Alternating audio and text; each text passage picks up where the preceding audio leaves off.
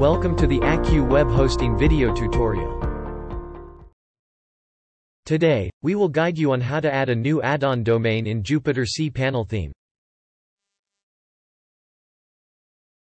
If you want a PDF file of this video tutorial, you can download it from our Telegram channel, Accuwebhosting. We have mentioned our Telegram channel link in the description. Kindly click on the link and find the PDF file of this video tutorial. Before we begin, take a look at Accuwebhosting.com to review various hosting services offered by us. You can contact us through chat, phone, or send us an email at sales@accuwebhosting.com. Let's begin the tutorial. What is add-on domain? An add-on domain is a separate domain with its own unique content and own domain name. Add-on domains allow you to control multiple domains from a cPanel account.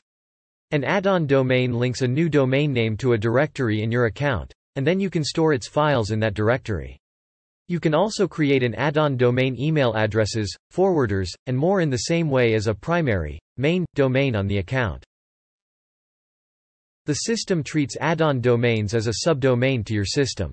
If you want to run many different websites under the same hosting plan, you can use this feature of cPanel. The Jupyter theme has replaced the outdated Paper Lantern theme in cPanel and brings several updates and improvements. One of these changes is the consolidation of the add-on domains and subdomains options under the new Domains option. This makes it easier to manage your domains in one place. The process of adding a new domain in the Jupyter theme of cPanel is straightforward and can be accomplished by following a few simple steps. Let's see how you can add an add-on domain in the Jupyter cPanel theme.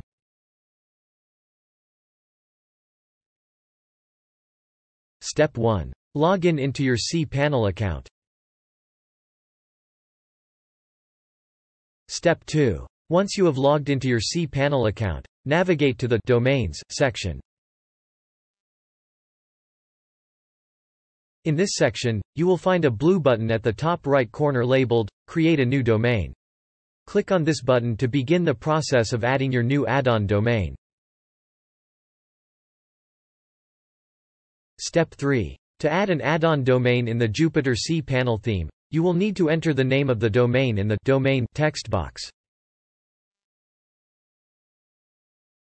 Step 4. Uncheck the option that says, Share document root, home, username, public_HTML, with domain.tld. This will ensure that the files for this domain are not stored in the same location as your other domains. Step 5. Next, you will need to specify the directory where you want the files for this domain to be stored.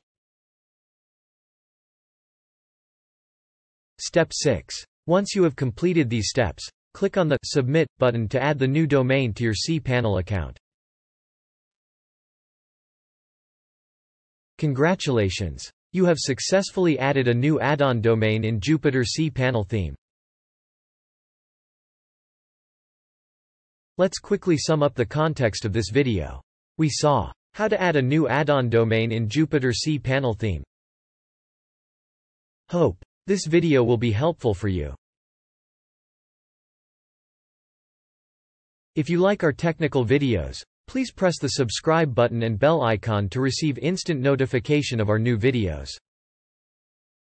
Each like is important to us, so do not forget to symbol us. To download a PDF file of this video, please subscribe to our Telegram channel, Accuwebhosting, where you will have access to the PDF files of all our videos.